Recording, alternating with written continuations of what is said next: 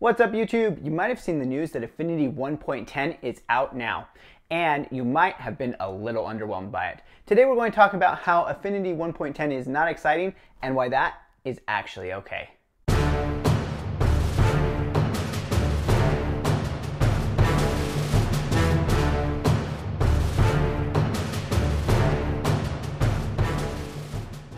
Welcome back. My name is Ben Nielsen. I'm a media design educator, and today we're here to talk about Affinity 1.10. So normally when Affinity releases a new update, it's a big deal. There's a ton of stuff happening, there are new features coming out, and it's really an exciting time for us as Affinity users. It's especially exciting because we normally think of these updates as the time when Affinity is catching up to Adobe, adding new features that make them more like the Adobe programs or even surpassing the Adobe programs. But let me just read you a little bit from Affinity Publisher's 1.10 release notes. So we have here, the first thing that you'll probably notice is that the heading is fixes and improvements. There is no heading for new features, new tools, anything like that. No new studios, just fixes and improvements. And we've got things like improved performance with heavily layered documents, editing speed with long stories, placed images, embedded documents, low memory conditions, placed PDFs set to pass through, documents containing placed documents, resource manager, smaller PDF export file sizes. The list goes on, but none of it is very exciting. And that's the case when you look through the release notes for both Affinity Photo and Affinity Designer as well. I think it's really common when something like this comes out to be underwhelmed and disappointed. A lot of people, including myself, were expecting not 1.10 but 2.0 to come out with a lot of new features, and that just hasn't happened.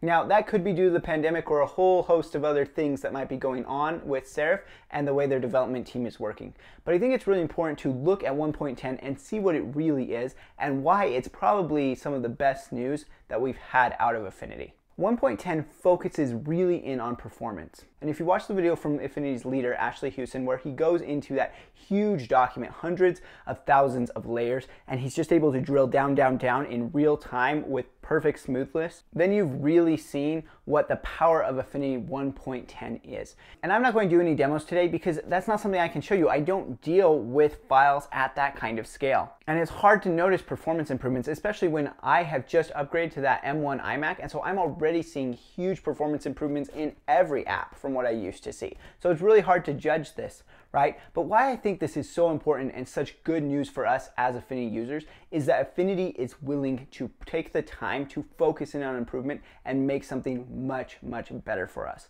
And that's something that Adobe has been significantly lacking in. We all know that Adobe has resisted doing a complete rewrite of many of their apps, and so their apps still run on old legacy code.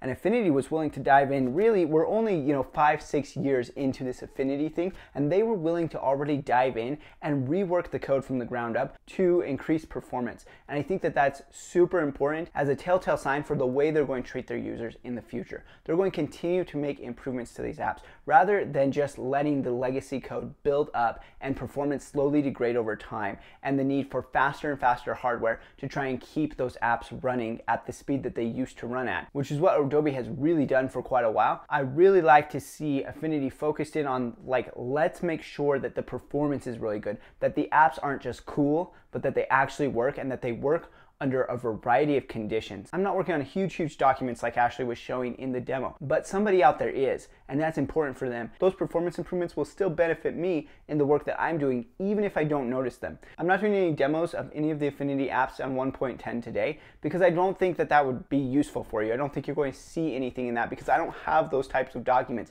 If you have those types of documents and you want to make a video about that, that's something I would love to see, other people using huge documents and seeing what kind of performance they're able to get out of it. But I am very excited about these updates just for what they show Affinity is willing to do. Now, of course, I'm still hopeful that when 2.0 comes out, we'll see a bunch of new types of features and tools that will be able to make our workflow even better. I'm hoping that Publisher especially will get a lot of updates that will be great for those of you working in the printing and publishing industry. Things like EPUB support, maybe even importing INDD files would be really nice. Things like footnotes and endnotes, and of course, we've all been waiting for right-to-left text for a long time. So I still hope those things are coming, but I don't think that we should be feeling super negative about this update because this update really is, in the long run, going to be more beneficial to us than maybe just getting something like a brand new tool. So go ahead, drop in the comments and let me know what you think about this. Have you upgraded to 1.10 and are you seeing any significant performance improvements either on your desktop or on your iPad or on your laptop? Let me know what you're using and what kinds of things you're seeing.